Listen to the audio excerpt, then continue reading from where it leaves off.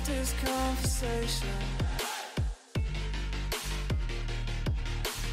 We got no relation.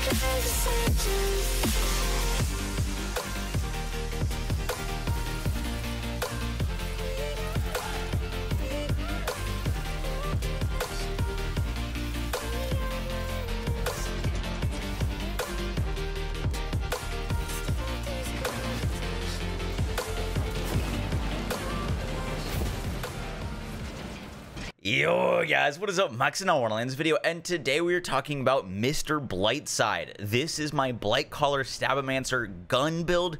We are very much focused on doing as much status effect damage as we can, and we're taking advantage of some of the crazy new shenanigans that the Blightcaller can do that I'll be breaking down in its entirety today. I hope you guys enjoyed the video. Let's get right into it. Before we get into all the gear, this video is sponsored by me. I recently launched shopmoxie.com, which is the Damage Nation's new merch site. We've got official Damage Nation hoodies, an 8-bit Damage Nation t-shirt, and a long sleeve.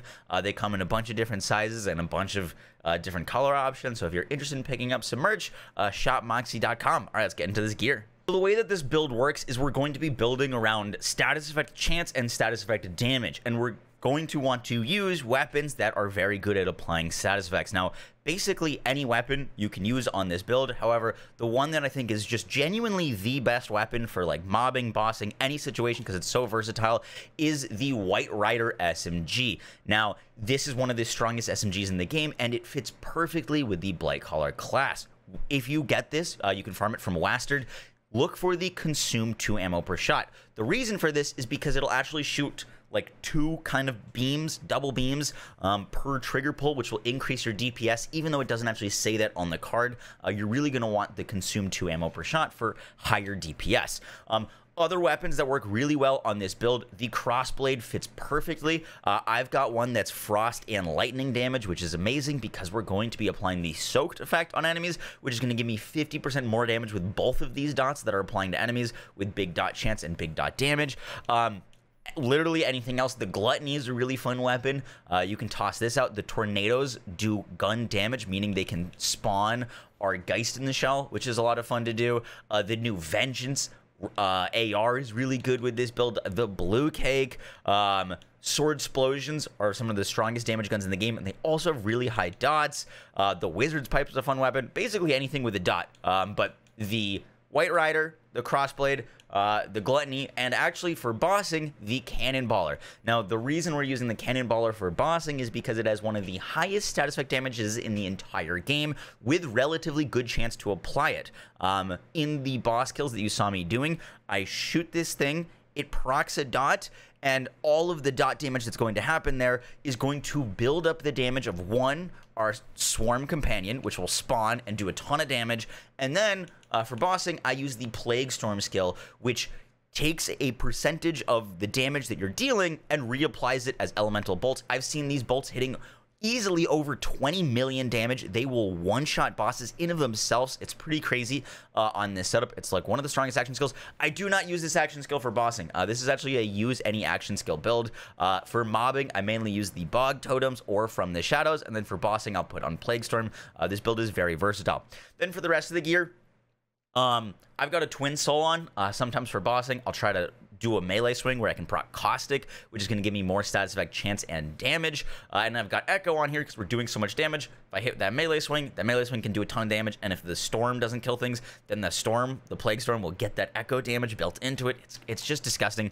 Nothing will last more than a few seconds against this build. For our shield, I'm using the Body Rune, which will give me extra fire damage, which has another chance to proc more status effects. We're going to want to proc as many status effects as we possibly can.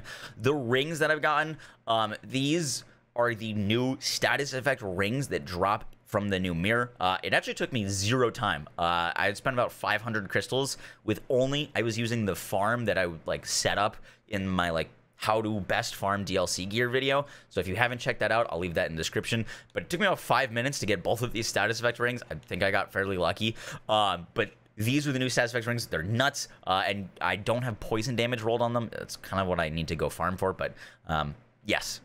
For my class mod, I actually like don't have like the correct class mod on, which is crazy to me because I could be doing so much more damage. But the most important thing is that I've got points into contagion, and we're using the miasmic mail. Miasmic mail is going to give us a bunch of status effect damage, which is super nice, and status effect chance, which is also really, really important to have because we want to be making sure that we're proccing those status effects as fast as possible. Now, the ideal class mod is this kind of type thing where it's actually Stabomancer primary, Blightcaller secondary, which can roll into contagion and exploit their weakness and all the status effect skills. This is the best kind of class mod. I have yet to get these perks on a miasmic mail, so I'd be looking for this class mod, but this is a deathless. I'm looking for this with a miasmic mail. Haven't got one yet, but that is going to be the god roll that I'm going to be farming for because that would be disgusting. It would be doing even more damage, especially with extra Blightcaller power to increase the damage of our storms. Really, really nice, and our passive. For my amulet, I've got a The Urge on with poison damage, Blightcaller power, and status effect damage. This is pretty much perfect. I don't think The Urge is super necessary. It's really nice to have, and there's actually some tricks that I can show you guys how to get your actions go back really quick with using it, but you could use a protagonizer here. You could use a skeep if you wanted. The protagonizer, for example, will increase your ability damage, which will increase the damage of your storms. Haven't gotten this good of a roll on a protagonizer yet, but I think that could be really interesting. And then for my spell, I'm using a Buffmeister. Most important thing with the Buffmeister is to get Pew Ka-Chow on it. Pew is going to increase your fire rate, more chance at proccing status effects, and Ka-Chow is going to give us a ton of ability damage and ability crit chance, which we are doing a decent amount of ability damage. 1 with Plague Storm, 2 with Bog Totem, 3 with Geist in a Shell. Ability damage is just very nice to have. So Buffmeister I use for bossing. For mobbing, there's a few options that you can rock. Actually, you can use a Rainbolt, which has got fairly low cooldown, guarantees applies dots on enemies. Rainbolt's really nice to use. The Inflammation spell is really good with the The Urge. It's not the best kind of setup with this because I'm using the soaked effect, but for example, The Urge gives you cooldown every time you cast a spell, and all these casts of the Inflammation count as spell casts, so you can just get your action skill back very quickly. If you're just looking to spam your action skill, an Inflammation is really good. And then lastly, the Wicked Gossip is also a really fun spell to mess around with. There's nothing that you're really locked to in spell-wise, but for bossing, definitely look for an ability damage Buffmeister for that big Plague Storm nuke if you're looking to do that. So my skill tree is a little bit weird, and it's custom tailored to how I like to play. The Blightcaller is genuinely so versatile, so I'm going to explain how I set this up. Now, I didn't want to do melee with this build. I will be doing a melee Blightcaller, which will do melee status effect damage and will be sick, but that's not the point of this build. I really wanted to focus on guns. So I'm going Potent Poisons here, more status effect damage and duration, exploit their weakness for more damage increases. Note this was just changed that you have to use multiple elements, and so getting a class mod with points into contagion is really important. If you're wearing a class mod with points into contagion, you benefit from those points, even if you're not spec'd all the way down into that. So I'm getting +3 into contagion, which gives my dots a chance to apply a random new status effect whenever I apply one. This is what's allowing me to do all of the elements. And even with only +3 into here on my class mod, I'm getting all the elements very quickly. I notice all the buffs stacking up, so that is just fine. Originally, when I first made this build, when I was going to put it out the other day, I was spec'd all the way down to contagion. We did a bunch of testing, and it's better off to spend more points in the Blightcaller tree because for a gun build, there's some not so great skills in the Stabomancer tree that you need to spend to get down to contagion. I also put 3 points into haste just because I like being fast. It's fun to be fast, and I like being fast, so I put 3 points here. You could literally put these points anywhere, though. But yeah, I like being speedy, so I put 3 points there. Next up, Virulence, status effect chance, and duration. Super important. Geist in the Shell.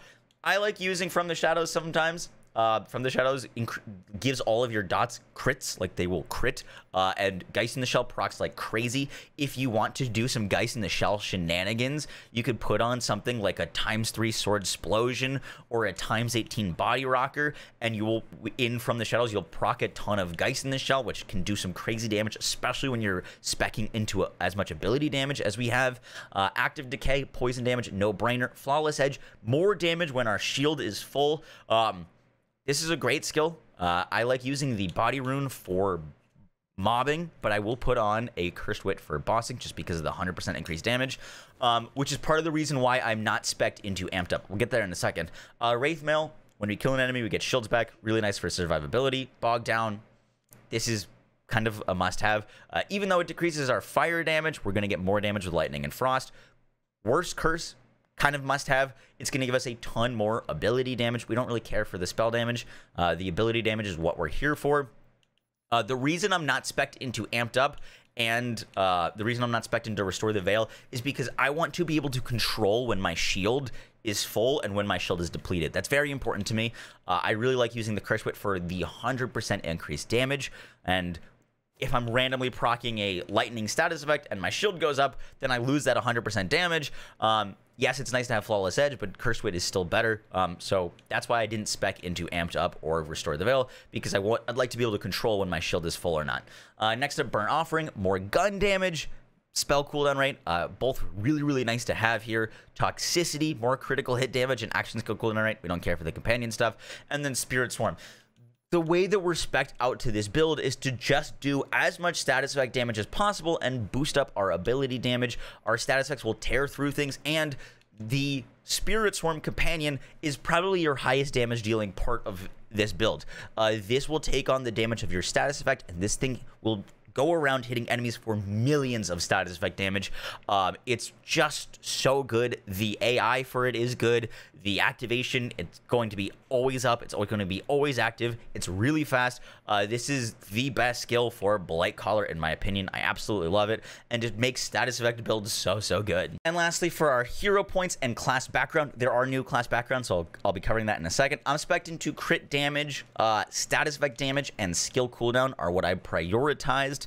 Status effect damage is the most important. I went crit damage just because I like going into From the Shadows sometimes, and I don't need more crit chance when I'm in From the Shadows. And skill cooldown, our skills are really, really good here. If you wanted to move these points from crit damage into skill cooldown, you absolutely could do that. And for our like Twist of Fate background, I would strongly recommend either the Rogue Alchemist background or the new Sea Urchin background.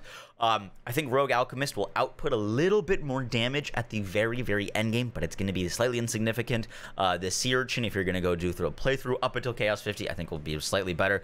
Mainly the trade-off is that the Sea Urchin will start you with not a big boost to status effect damage versus Rogue Alchemist will. All right, now let's do a little boss kill demonstration. I'm going to use the White Rider just because I did a lot of boss kill showing with the rocket launcher, which some of y'all might not have. I feel like the White Rider is pretty easy to get. Let's see if he can break my shields. Maybe break my shield. Okay, well, like you see what I mean? Like nothing went right there. Like literally nothing went right there. My shield never broke. I never got my 100% damage. I was just waiting to start doing my damage, and like Parasite literally died while I was waiting. Just a little bit of status effect damage, and the Storm will just shred bosses. The build's crazy. I hope you guys enjoy it. I will have the save file in the Discord. Genuinely, like, I think this class is so well designed. It's really, like, there's so many build possibilities, and you can kind of custom tailor whatever you want with this class and to go into whatever skills, whatever playstyle. I will have a bunch more build videos for Blightcaller. Let me know what class you want to see next. If you guys have a preference for, like, what multi-class you'd like to see. I've got a few things messing around with, but yeah, guys, that is it for the video. I will catch you all on the next one, and check out shopmoxie.com. Let's go. Peace, guys.